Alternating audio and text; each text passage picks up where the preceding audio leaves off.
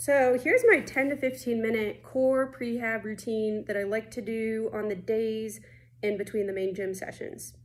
It only takes about 10 to 15 minutes and you can fit it in between meetings or right before bed or right after you finish a run. So it's pretty quick and effective. So you're gonna do this 3 times through.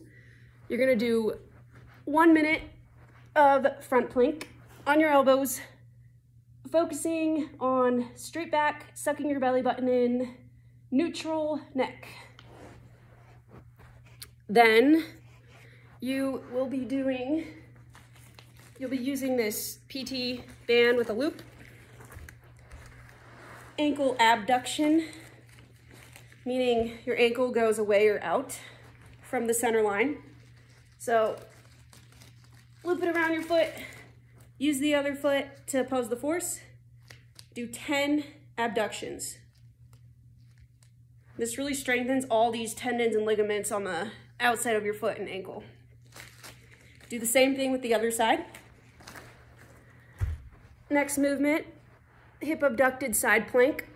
So on your elbow, straight body line, arm above your head or holding your head, and then raise the top foot, top leg 10 times per side. Really try to keep your foot in parallel with the ground. Body line straight. Again. Back to the band. We're gonna do ankle adduction or adduction coming in. So for this, you wanna fix it. Tie the band to something fixed. So like I'm using the end of a table, like a table leg. So for this, actually it's gonna be the opposite foot. So you're gonna be coming in.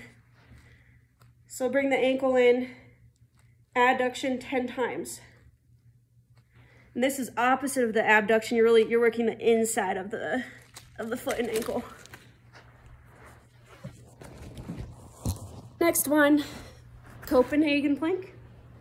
So you're gonna wanna do this, I use the piano bench just because it works well for this. You wanna use something that has some space underneath. So you can use a little table or a couch or your bed. Straight legs, straight body line.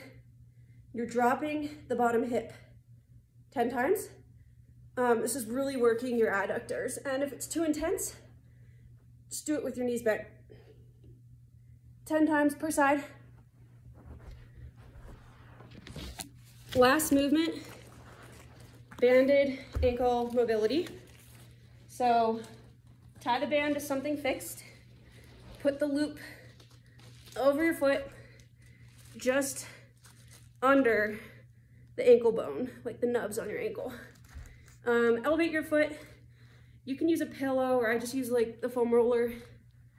Do 10 rocks. And then you want the band is pulling, it's opposing the force. So it gives it an extra stretch. So I think that movement's actually great to do before runs, as well as right after. It just loosens everything up, and sometimes you'll feel little cracks. So yeah, do all of that 3 times through, and it only takes about 10 to 15 minutes. So there's no excuse not to do it, and it's effective. So have fun.